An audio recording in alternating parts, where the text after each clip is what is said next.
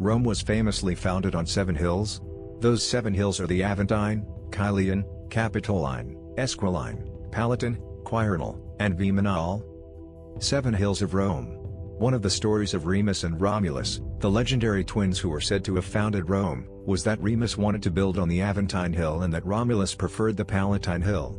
Romulus's victory in this struggle, as the story goes, meant that the city was founded on the Palatine on April 21, 753 BC.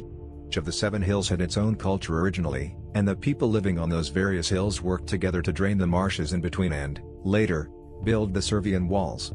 Plebeians primarily lived on the Aventine Hill, which was also home to the Temple of Diana and the Temple of Minerva. The Caelian Hill was the preferred location of the wealthy during the Roman Republic. The Capitoline Hill had the Tarpeian Rock, from which Rome at times tossed villains to their deaths below. This hill was also home to the Temple of Juno Menita. Tallest and largest of the 7 hills, the Esquiline Hill was the setting for several well-known constructions, including the Golden House of Nero, the Temple of Claudius, and the Baths of Trajan.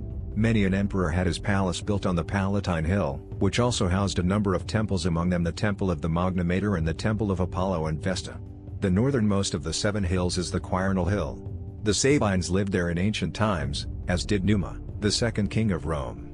The Viminal Hill was sparsely populated with buildings. Known to have been there were a temple to Serapis built by Caracalla and the Baths of Diocletian,